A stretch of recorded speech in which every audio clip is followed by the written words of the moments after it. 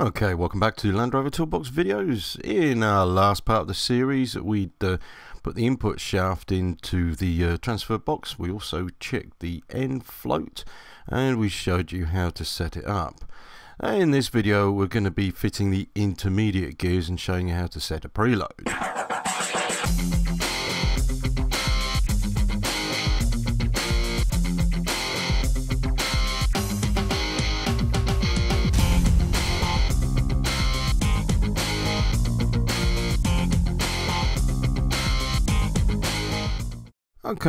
Okay, so if you haven't stripped off the intermediate gear pin, it's held on by a nut, and then you have a lock peg with a M8 bolts. And I want to tell you right now, if you haven't been followers, this is the gearing that has a collapsible spacer in between the two bearings. There is a difference. The older boxes will have a shim here, which is set up in a different manner. This one is the LT230T, which is on the earlier Defenders. I need to apologise now for not giving you part numbers for every single part. The reason for this is there are variants in transfer boxes. What you need to do is have a work with your bare mark parts distributors, armed with the serial number of your transfer box, and take it from there. Right, so the intermediate gear, if you've been watching, as you'll know, it has a collapsible spacer in the middle here, and then you have two bearings as support. Right, there's a lot of gunk in here, so what I'm going to do is wash all this out first of all, and then check the condition of the components. Generally what we'll be looking for is any missing teeth or chipped teeth, unusual gear wear, or if the gears are actually worn to a razor's edge, then that component will be US. Right, so the gasket set we're using is BR3292 from Bearmark, and in that set you have O-rings. Right, so this is the intermediate shaft, or intermediate shaft pin, if you like. Basically, you want to be looking for the condition of it. If it's worn, damaged, or if it has a stepped wearing on the pin, then you really need to replace it. It's about £30 maximum. This one is, well, this one's going to be changed, but for the use of this tutorial, we're actually going to use it. The other thing you need to check, and this is vital, is this pin recess here in the casing. If it's worn at all, then the casing is US. There's nothing you can do about it.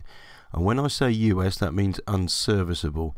There's an O-ring in here as well, which needs to be changed, which will be in the gasket set. You can pull this out with a screwdriver.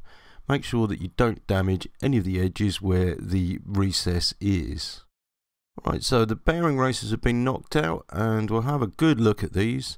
They're worn, you know, the shine has come off them, and on this bearing here, you can see a little bit of marking on it. Well, at the price of them, it's worth replacing whatever. You can buy the bearings separately if needs be from a bearing supplier. They will have numbers on them. This is the collapsible spacer, and it's quite a thin piece of metal. It's a one-use only component, so once it's been used, then you cannot reuse it, so chuck it away and put a new one in. Bearing race stops are circlips. You can see them clearly here. There's one either end. It's highly recommended that they are replaced when you change the bearings. Okay, so that's the other end. Pop them out, put new ones in. Bearings themselves, well, as always, you have your bearing etiquette. Make sure they're clean and they stay in the packets until you're ready to use them. This one here will be greased before it's put in. Plenty of ways to put a bearing race in. I'm using the caveman method today, which is a hammer, which is gently tapping the race into place. You can use a bearing race driver like so. The kits are very cheap and they are excellent to use. Final thing with these is because they are recessed, you need to use something to get them below the edge. So remember this if you're having to do this in bush style fashion. What we'll have is the bearing races should sit up against the circlips, and you have one either end snugly fitted into place. To control putting the gear back into the casing, you're going to use a rope or something. We couldn't find any rope anywhere in this workshop and had to use a piece of wire. Okay, but basically you need to use something to support the gear as you drop it into the casing. What we have here is a socket which fits through the pin hole at the back of the transfer box. As we drop the gearing into place, we're holding the bearings there. we'll get to a point where we can use this as a support tool. So we're basically pushing it in, supporting the bearing on the rear, and then pushing the pin through. So it's going to go through the bearing, through the collapsible spacer. Don't whack it with a hammer at this point, and then it's going to come out the other side. Obviously the bearing is supported, so that's giving it a guide. Usually there is a tool which is called a guide pin, and we haven't got one, so we're using the socket. Okay, so that's through, that's fine. Just remember to remove your rope that you've used.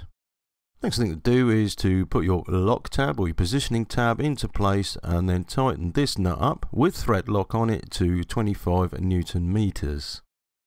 You'll then want to fit the nut on the end, which will be a staked nut, and this will be new. The next thing to do is to set the preload on this. The first thing what we're going to do is tighten this nut up until we get the play or the lift out of the gears. What won't happen is using a spanner, okay, because a spanner isn't long enough. Okay, you nip it up and you'll have this much play on the gearing. This is not what we need. It's not inflow, it is a preload on this set of bearings. We have 30mm socket, a long bar which is needed because this can be tight, and then it's a matter of pulling it up first of all until there's no movement, not too tight at first, and that's checking with a bar, and then pull it again. This is the easiest way of doing it. The manual might say something different, but basically what we want to achieve is no movement and it's not tight. Okay, right, so there's still play on here. This is what you call inflow. We've got to eradicate that first. I'd suggest that you do this in increments. Move the nut a little bit and then check, and then move it some more and check again. Basically this is quite hard to do on the bench because you've got to hold the casing while you're pulling up the nut. You'll get a feel for it. Basically you just want to nip it up so there's no movement on the shaft, like so. Right, so just to cut the video a bit shorter, we'll cut out most of this because it does take a while. Basically what we have is no movement on the shaft at all. Okay, the bearings are obviously not nipped up. We've just taken out the inflow. Now that's quite a smooth mover, but now what we need to do is add some preload to the bearing. Okay, so it is only a little bit of preload it needs.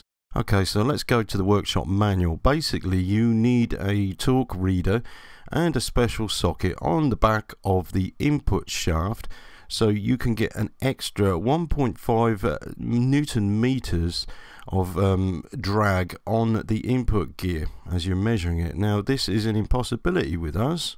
Even like we do, we have a torque meter. There's no way that we can put a socket onto this part of the gear, so we've had to find another way. Looking back at the manual, number 5 says tighten intermediate shaft nut in small stages, checking the torque turn to the gears until the main shaft input gear torque has increased by 1.25 Newton meters. This is the bearing's preload value. Okay, so we'll go back to an old-fashioned method of pulling this and measuring the kilograms it takes to turn the input shaft. The maximum you want on this is 2.2 Newton meters. Right, so with the intermediate gear fixed, we can then measure the resistance and then add 1.25 Newton meters. So the formula is, first of all, 1.25 Newton meters is equal to 0.127 kilogram force meter. So we need to do some maths, and kgf in kilograms, the answer is they are actually equal. So using a converter on the internet, 0.127 kgf is equal to 127 grams in weight. So your spring balance that you need is going to be one that is quite sensitive. So what you're going to be looking on your spring balance is for about 350 grams maximum. Right, so this is alright, it's hunky-dory, and the bearing has been preloaded. It shouldn't be tight. You could turn that easily with your hand. If it feels tight or notchy, then you need to reset it again. Once you've done that, then it's just a matter of staking this nut off so it's not going to move anywhere.